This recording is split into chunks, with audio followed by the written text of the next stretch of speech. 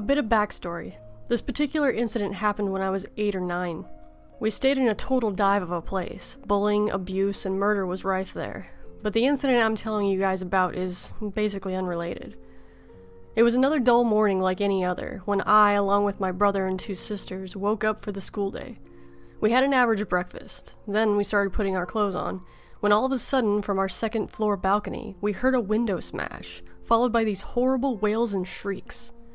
We ran to my bedroom window to see what was going on, and as I look over, I see plumes and plumes of thick black smoke bellowing out from this smashed window, along with the silhouette of a young man screaming, "Help! Help, please! My kids are dying!" All the while you can hear the screams from a woman on the other side.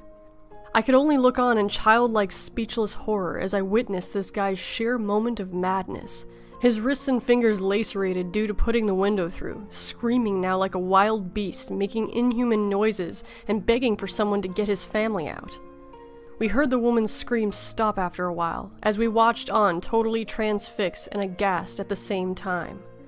My mom was crying, trying to get us away from the window, but because there were the 4 of us and we played with the kids, she knew she'd have a fight on her hands, so she goes out to get help. That's when the poor guy starts lifting himself up onto the inner window ledge, just to get away from the roaring heat. We just couldn't see with the smoke. Neighbors by this point were grabbing ladders, shouting anything to try to keep the guy from jumping, but their pleas were utterly futile. This guy was obviously at the end of his rope, because we were 2 balconies up, with a weight of about 20 to 25 feet to the ground. My childlike brain conjured the man in my thoughts as a pancake as he jumped. It was terrifying.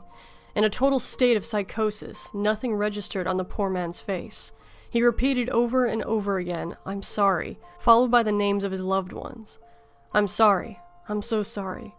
It was heartbreaking.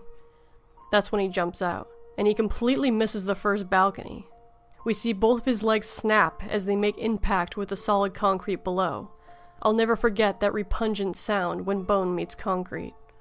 His body totally red from the heat, he kind of sits up totally hysterical, while a few locals go to help him, followed by the ambulances.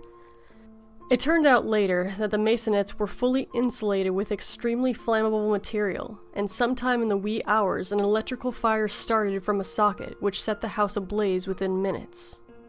The poor man's wife and 4 children, whom my siblings and I used to play with, had perished in the fire that day. It easily could have been us.